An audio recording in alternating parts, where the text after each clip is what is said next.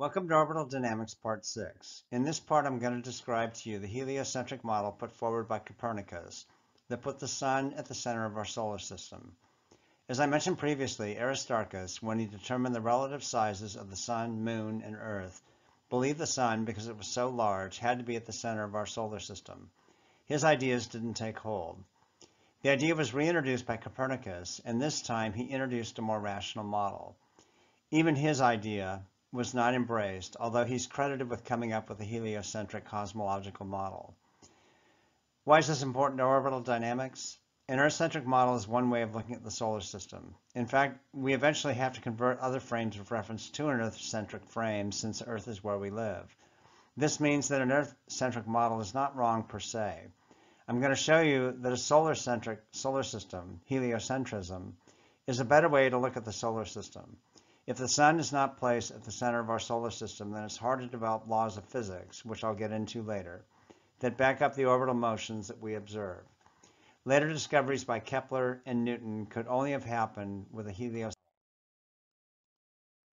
As I mentioned in Part 1, ancient astronomers noticed that certain lights, as they called them, moved across the sky differently from the stars. This animation is the path of Mars against a stellar background from mid-October 1996 to late July 1997. They called these lights wanderers. In ancient Greek, the word for wanderer is planetes or planetes asteres. That's the root of our word planet. Notice that the path of Mars moves from east to west, changes direction, and then changes direction again. Let's be clear. The stars and the planets generally move in the night sky from east to west. Mars goes along with this east-to-west motion. Every night, however, it creeps a bit to the west, and then at some point it creeps eastward, and then it creeps westward again. The ancients wanted to understand this wandering motion. They also wanted to devise a system so they knew where to find the planets in the night sky on any given night. 5 planets were visible in this way: Mercury, Venus, Mars, Jupiter, and Saturn. Uranus and Neptune weren't discovered until later, Pluto much later. The ancients would have found them if they knew where to look. They're visible, but they're so far away they don't move much against the stellar background. Ptolemy was a mathematician, astronomer, geographer, astrologer, and poet. Hipparchus and later Ptolemy came up with a way to predict the motions of planets that accounted for their odd retrograde motion. The large circle is called a deferent. The smaller one is an epicycle. In this animation, you can see how this model accounts for the observed retrograde motion of the planets. More importantly, this method enabled Ptolemy to derive very accurate tables of the planets, good enough for naked eye observations. Ptolemy's model is analogous to Fourier transforms. A Fourier transform decomposes a function of time, a signal, into the frequencies that make it up, in a similar way to how a musical chord can be expressed as the frequencies or pitches of its constituent notes. There's a great video on YouTube that explains and demonstrates this. It's episode 205 of the Smarter Everyday series by Destin Wilson Sandlin. The video I'm showing here is an excerpt. What Destin teaches is that you can recreate almost any shape with a Fourier transform. In the animation I showed you, there was a single deferent and one epicycle. Ptolemy also used a single deferent, but added multiple epicycles to increase the accuracy of his predictions. Each epicycle added more accuracy. That's essentially what you do with a Fourier transform. You keep adding functions until the transform closely approximates the shape you're trying to recreate. Greek astronomers such as Hipparchus had produced geometric models for calculating celestial motions. Ptolemy developed astronomical models and convenient tables which could be used to compute the future or past position of the planets. Ptolemy synthesized and extended Hipparchus' system of epicycles and eccentric circles to explain his geocentric theory of the solar system. Ptolemy believed the planets and Sun orbited the Earth in the following order: Mercury, Venus, Sun, Mars, Jupiter, Saturn. This system became known as the Ptolemaic system and predicted the positions of the planets accurately enough for naked eye observations. The Ptolemaic system made some ridiculous predictions about their motions, such as that the distance of the moon should vary by a factor of 2 over its orbit, and you can see this erratic motion from this animation. While the Ptolemaic method predicted the locations of planets in the night sky very well, astronomers weren't able to devise laws of physics that explain the highly irregular motion. In fact, many believed that this kind of irregular motion was not likely. These were mathematical models used to predict the locations of planets in the night sky, not a model of their motion. Orbital dynamics relies on an underlying physical model. This one didn't work and yet persisted for centuries. Nicholas Copernicus was a Renaissance astronomer and the first person to formulate a comprehensive heliocentric cosmology which displaced the Earth from the center of the universe. Copernicus's epical book on the revolutions of the celestial spheres, published just before his death, is often regarded as the starting point of modern astronomy and the defining epiphany that began the scientific revolution. His heliocentric model with the sun at the center of the universe demonstrated that the observed motions of celestial objects can be explained without putting the Earth at rest in the center of the universe. As Copernicus said in his book, all the spheres revolve around the sun as their midpoint, and therefore the sun is the center of the universe. What appear to us as motions of the sun arise not from its motion, but from the motion of the Earth and our sphere, which we revolve about the sun like any other planet. The Earth has, then, more than one motion. The apparent retrograde and direct motion of the planets arises not from their motion, but from the Earth's. The motion of the Earth alone, therefore, suffices to explain so many apparent inequalities in the heavens. Copernicus's theory was geometric and somewhat philosophical. He had no theory of physics to back it up. Copernicus's theory enabled later discoveries, but the actual discoveries would have to wait for Newton and Galileo. Copernicus explained the back and forth motion of the planets by putting the Earth in an interior orbit and another planet in an outer orbit, like I'm showing in this animation. If you look closely at the gray planet on the zodiac strip at the bottom of this animation, you can see the back and forth motion. If we make the Earth an outer planet and the gray one an inner planet, like Earth and Venus, you'll see this back and forth motion as well.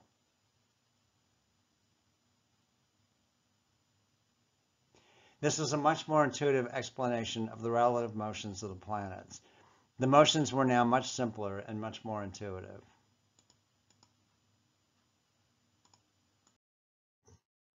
Here's a comparison of the Ptolemaic and Copernican systems.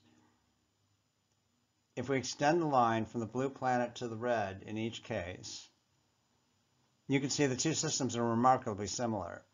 They don't predict the relative distances well, but they do predict the relative direction of the red planet from the perspective of the blue planet. This is why the Ptolemaic system prevailed for so long. It was good at estimating locations of the planets relative to the Earth. Galileo was an Italian physicist, mathematician, astronomer, and philosopher who played a major role in the scientific revolution. His achievements include improvements to the telescope and consequent astronomical observations and support for Copernicism. Galileo has been called the father of modern observational astronomy and the father of modern physics and the father of modern science. He built the first astronomical telescope based on designs invented by Hans Lippershey in the Netherlands and improved it to the point where it provided 30 times animation. On 7 January 1610, Galileo observed with his telescope what he described at the time as three fixed stars, totally invisible by their smallness, all close to Jupiter, and lying on a straight line through it. Observations on subsequent nights showed that the positions of these stars relative to Jupiter were changing in a way that would have been inexplicable if they'd really been fixed stars. On 10 January, Galileo noted that one of them had disappeared, an observation which he attributed to its being hidden behind Jupiter. Within a few days, he concluded that these stars were orbiting Jupiter. He had discovered three of Jupiter's four largest satellites, or moons. He discovered the fourth on 13 January. These satellites are now called Io, Europa, Ganymede, and Callisto, later renamed to the Galilean satellites in his honor. His observations of the satellites of Jupiter created a revolution in astronomy. A planet with smaller planets orbiting it did not conform to the principles of Aristotelian cosmology, which held that all heavenly bodies should circle the Earth. Many astronomers and philosophers initially refused to believe that Galileo could have discovered such a thing. Galileo also observed Venus as it went through its phases. Here's Venus and the Sun orbiting the Earth in a Ptolemaic system. Notice that you never see a full Venus. That isn't possible in this system. Notice, too, that when Venus is new, it's either very large or very small. It's at its largest when it's closest to the Earth, and at its smallest when it's farthest from the Earth and closest to the Sun. In both cases, it's a new Venus, similar to a new moon that's totally dark. This is what the Ptolemaic system predicted. Here's what Galileo actually observed. Over the 224-day orbital period of Venus, Galileo observed it going through all phases, including full illumination. The Ptolemaic model didn't allow for that. The Copernican model did. Also notice that it's at its biggest, up to an arc minute, as it becomes new, and then shrinks when it becomes full. This could only happen if Venus and Earth orbited the Sun with Venus in an interior orbit. You could construct a Ptolemaic model that allowed for these phases, but it wouldn't predict the location of Venus with any accuracy. If you went with a model that predicted the locations of Venus, it didn't account for the phases. This discovery, along with moons orbiting Jupiter, led Galileo to believe that the Sun had to be at the center of the solar system. This is an edited excerpt from Wikipedia. Galileo's championing of heliocentrism was controversial. When most subscribed to either geocentrism or the Tychonic system, he met with opposition from astronomers who doubted heliocentrism due to the absence of an observed stellar parallax. The matter was investigated by the Roman Inquisition in 1615, which concluded that heliocentrism was false and contrary to Scripture, placing works advocating the Copernican system on the index of banned books and forbidding Galileo from advocating heliocentrism. Galileo later defended his views in dialogue concerning the two chief world systems, which appeared to attack both Pope Urban VIII, alienating the Pope and the Jesuits, who had both supported him up until that point. He was tried by the Holy Office and found vehemently suspect of heresy. He was forced to recant and spent the rest of his life under house arrest. According to popular legend, after recounting his theory, Galileo allegedly muttered the rebellious phrase, "and yet it moves." But the only evidence that he ever said that comes from a 1640 paintings in which the words were hidden until restoration work in 1911. The first written account of the legend dates to a century after his death, so he probably didn't say it. Here's what an actual heliocentric model looks like.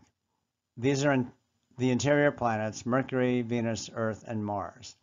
This is the model we're used to and have pretty much accepted. This is the Copernican model that Aristarchus first suggested.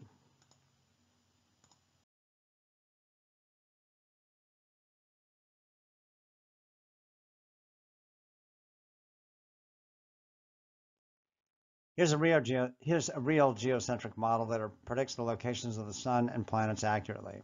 I put the Earth at the center of the solar system and have the Sun and planets orbiting it. The Ptolemaic model works that the planets are on a single deferent that's in line with the Sun's path around the Earth. Each planet then gets its own epicycle. Thank God Ptolemy didn't come up with this model. It would have been very accurate, but not very intuitive. It's not that this geocentric model is wrong and the other heliocentric model is right. Both are valid models for predicting the locations of planets in the solar system. The heliocentric one is more intuitive and opens up more advanced theories of physics. It's a preferred model, not necessarily the right model. Stephen Hawking, in A Brief History of Time, states, "A theory is a good theory if it satisfies two requirements. It must accurately describe a large class of observations on the basis of a model that contains only a few arbitrary elements, and it must make definite predictions about the results of future observations." He goes on to state, any physical theory is always provisional in the sense that it's only hypothesis. You can never prove it. No matter how many times the results of experiments agree with some theory, you can never be sure that the next time the result will not contradict the theory. On the other hand, you can disprove a theory by finding even a single observation that disagrees with the predictions of the theory. The unprovable but falsifiable nature of theories is a necessary consequence of using inductive logic. The scientific philosophy didn't originate with Stephen Hawking. It was developed by Sir Karl Popper. He coined the term critical rationalism to describe his philosophy.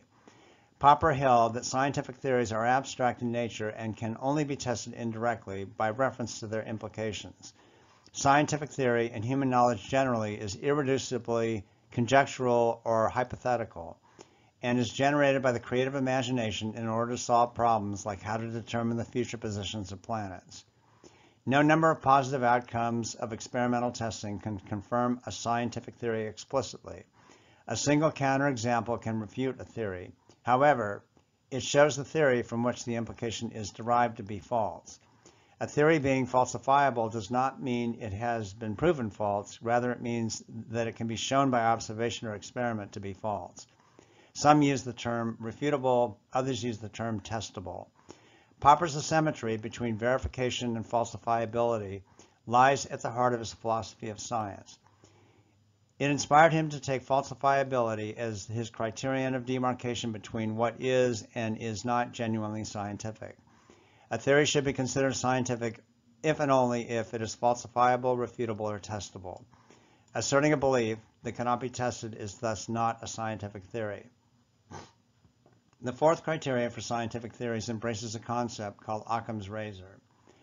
It's a term coined by philosophers that came after Sir William of Occam that refers to distinguishing between two hypotheses, either by shaving away unnecessary assumptions or cutting apart two similar conclusions. Of two equivalent theories or explanations, all other things being equal, the simpler one is preferred. Albert Einstein said, "Make everything as simple as possible, but not simpler." Copernicus wrote, "The motions of the sun, moon, and other solar system planets can be calculated using a geocentric model with the Earth at the center or using a heliocentric model with the sun at the center. Both work, but the geocentric system requires many more assumptions than the heliocentric system. If you compare the math required for the Copernican system versus that required for the Ptolemaic system, Copernicus is far simpler. It's not that geocentrism is wrong. Heliocentrism is simpler, more intuitive, and that's why it's preferred." Strictly speaking, the solar system is not static. It's orbiting the center of the galaxy. This video depicts the motion of the solar system through the galaxy. The plane of the ecliptic of the solar system is tilted at about 60 degrees, like is shown in this video. In the next part, I'm going to describe elliptical orbits. It's a key discovery of Johannes Kepler that gave a start to the study of orbital dynamics. Anyone who has studied orbital dynamics knows that the planets orbit the sun in elliptical orbits, but do they really? From this motion, you could argue they actually move in corkscrews.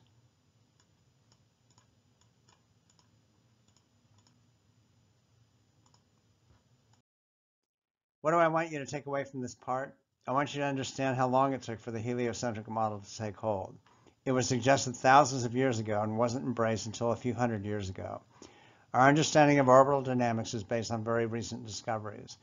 I also want you to understand that all frames of reference or models have some validity. There isn't one correct frame of reference. There's simply one that makes the math and laws of physics simpler. Lastly, I'm touching on some astronomy here. You don't need to know a lot about astronomy to understand orbital dynamics, but it helps. Professor Alex Filipenko from UC Berkeley has a wonderful online course on astronomy that's offered through the Great Courses. I highly recommend it.